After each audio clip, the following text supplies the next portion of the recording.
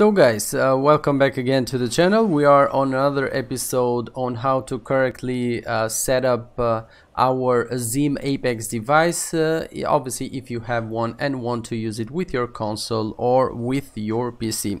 Obviously, I will share the Xim Apex Manager screen with the game also, and I'm into the game, and today I'm going to share you maybe the most important thing about the Xim Apex Manager, or the most important settings about the Xim Apex Manager, because this one is really important. And obviously, as you will see from the thumbnail and the title of the video, is we're going to talk about the polling rate or the response rate. So basically, the default speed of the polling rate of your Xim Apex device is going to be 125 Hertz, but it can be set to 250, 500 up to 1000 Hertz. So it depends.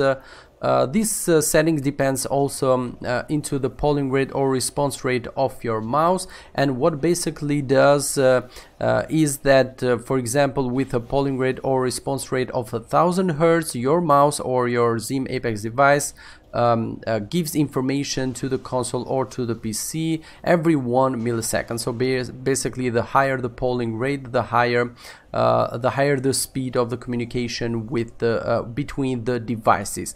But there is an important thing to know, because although your mouse or your device may support 1000 Hertz or 500 Hertz, if that device is not constant to that response rate, so let's say you set it to 1000 Hertz, but instead your mouse does 900 or 950 Hertz, then you will have jittering into the movement of your mouse during gameplay. So that's why I decided to make this video. So if you are having with the mouse movements, if you feel that the movements are having stuttering, or if you feel that you are having jittering on the screen, or maybe the mouse is not smooth enough, then this is the video to watch and see what you can do to fix that.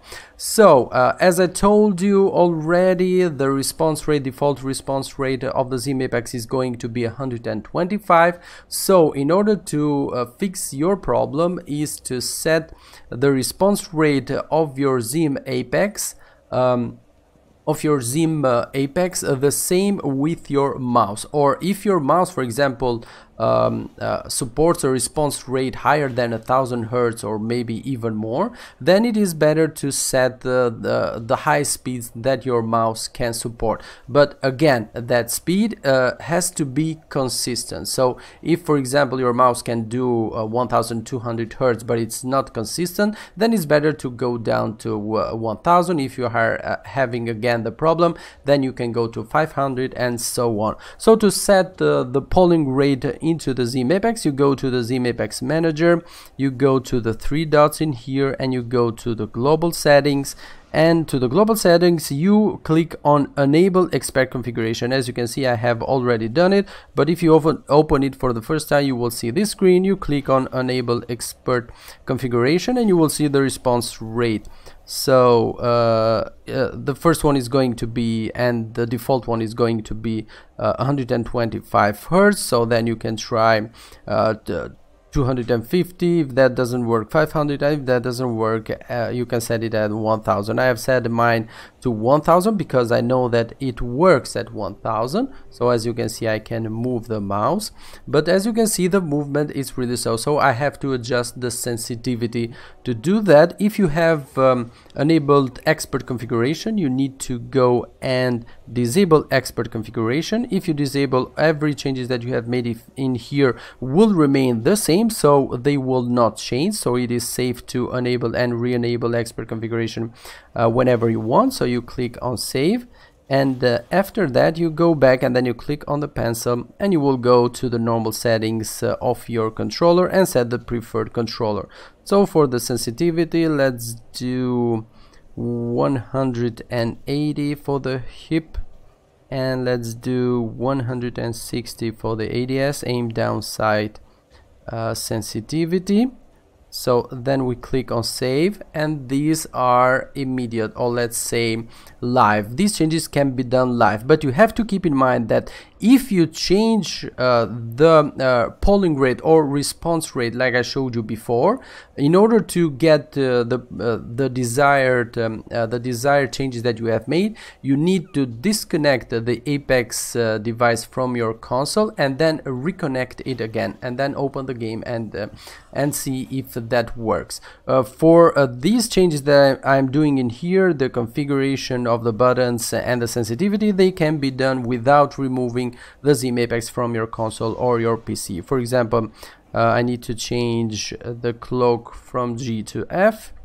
Okay, now it's changed.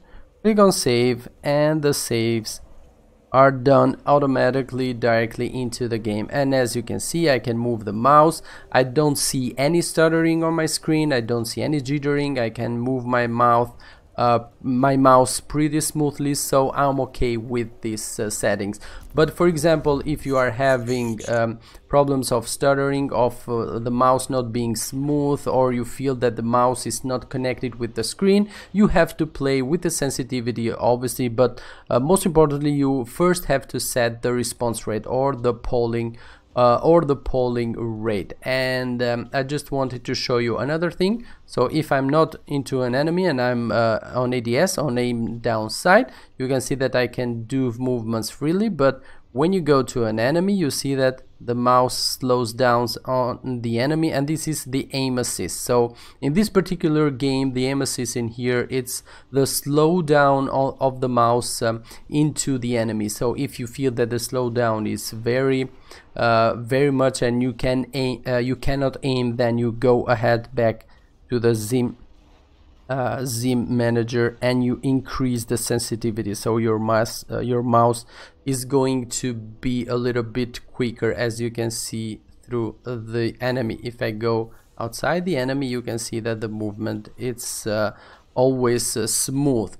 Okay, then I think I covered all the things we needed to cover for this topic. It's really important to know this thing first. If you have said something wrong with your polling rate, so basically if you have your mouse polling rate lower than the polling rate of your Xim Apex, you will get a red icon into the Xim Apex manager just below the pencil where you change the settings, and in this case you will know that your polling rate is not set correctly, because again, the polling rate of the mouse will have to be equal to the polling rate of the Xim Apex or higher than the polling rate of the Xim Apex.